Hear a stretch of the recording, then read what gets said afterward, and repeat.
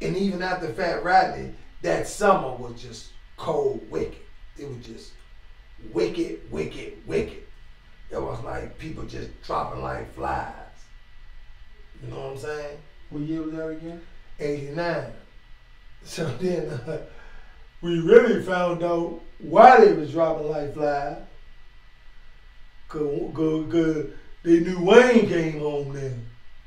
So they was pinpointing him with shit, you know, just you know, you don't know. Wayne P? Yeah, Wayne Bird, you know. You and a lot of things they saying that he did, they just speculate.